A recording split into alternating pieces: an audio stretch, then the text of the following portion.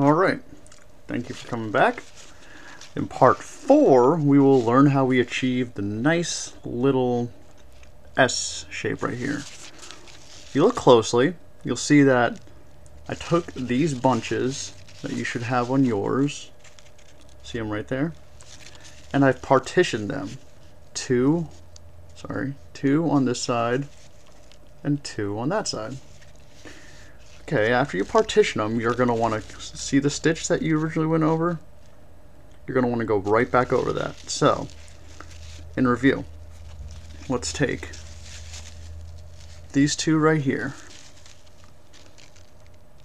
and we'll go down, pull it through. What I like to do is when I'm coming up around this general area, I also have them hooked together by pins so they don't, escape me. What I like to do is I like to hold them down, and I like to put it through the crease, which is technically what you're supposed to do anyway. So you pull it through, put it down, put it through, push it up, then we will continue.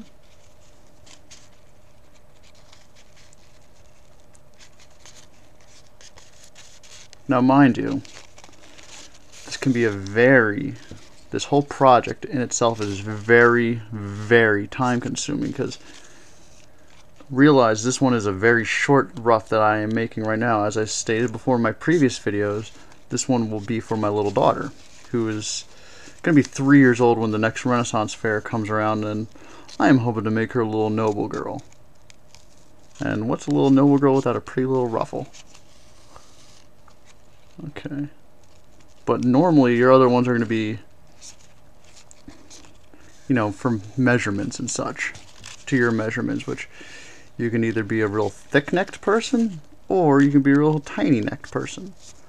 Unless you're like Anne Boleyn, who had a gooseneck, which, from what I gather, is really long and really thin. And I'm stuck on a nail. So, okay. One more stitch should do her.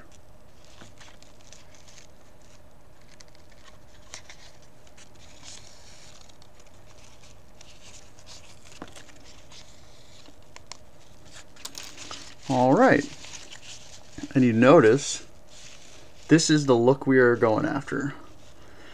This nice little S. Because when you hold them together, that's what they should look like. Thank you very much. On to part 5, completing the ruff.